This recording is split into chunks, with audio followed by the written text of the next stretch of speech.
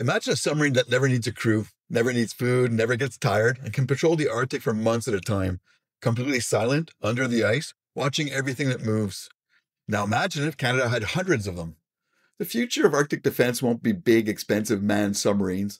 It'll be unmanned, autonomous ghost subs, patrolling the North 24/7. And the countries that adopt them first, they win the Arctic. This is North of MAGA. I'm your host, Pierre Shields. Let's take a look. Why this matters now. The Arctic is heating up faster than anywhere on Earth, and what was once frozen, unreachable territory is becoming a shipping corridor, a resource frontier, and a strategic battleground. Russia has more than 40 Arctic icebreakers. China calls itself a near-Arctic state and is building under-ice capabilities. The US is expanding operations in Alaska. And Canada? We still struggle to patrol our own backyard, a region spanning 40% of our total landmass. Traditional submarines cost tens of billions, need massive crews, and take decades to build. But unmanned autonomous submarines, they change the entire equation. What are autonomous Arctic submarines? These aren't remote-controlled drones.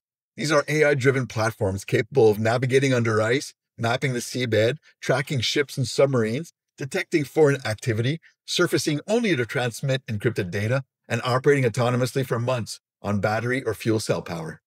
Think of them as Roombas of the deep, except instead of cleaning your floor, they guard Canada's Arctic frontier.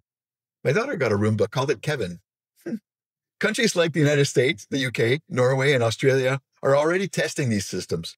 Canada could leapfrog manned submarine procurement entirely, though we're kind of in the process right now, so Why autonomous subs are perfect for Canada. Number one, the Arctic is deadly for human crews. Ice crushes hulls, temperatures hit -50°C, and submarines risk catastrophic failure. Robots don't freeze. Number two, Canada's coastline is massive.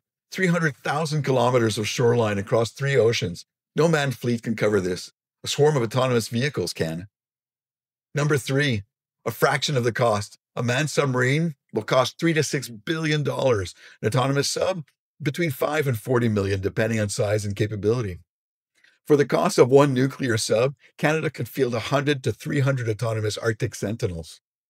Number four, they act as force multipliers. They can detect intrusions, classify vessels, monitor seabeds near critical infrastructures, support search and rescue, assist ice navigation, and protect new Arctic shipping routes, all while staying invisible under the ice sheet. What missions could they perform? Mission 1, under ice surveillance. They're perfect for tracking foreign submarines entering Canadian waters. Mission 2, mapping future shipping lanes. As ice melts, new routes open, Canada must control them. Mission 3, protecting critical infrastructure. Infrastructure such as underwater cables, future energy installations, and Arctic broadband links. Mission 4, intelligence collection through acoustic signatures, vessel tracking, and foreign activity monitoring. Mission 5, search and rescue support. They can scout ahead where humans can't. Mission 6, environmental monitoring. They can help with Arctic sovereignty and climate science. The strategic edge. Unmanned submarines give Canada something we've lacked for 60 years. Persistent presence. Presence is sovereignty. If you're not there, someone else is. And right now, Russia, China, and the United States are expanding Arctic presence faster than we are. A fleet of autonomous submarines means Canada is always watching. We control the under-ice domain, no foreign sub can cross our waters undetected, and we can secure our northern border without bankrupting the country. This is low-cost dominance, something Canada desperately needs. The challenges. It's not easy. Cold-resistant batteries must improve. Navigation under thick multi-year ice is difficult. Communication through ice requires specialized acoustic links, and Canada must invest in northern infrastructure to support these systems. But every year, the technology gets better, and the Arctic becomes more contested. Why this matters for Canada? Canada's at a crossroads. We can't afford nuclear submarines. We can't rely on surface patrols. We can't wait 20 years for procurement.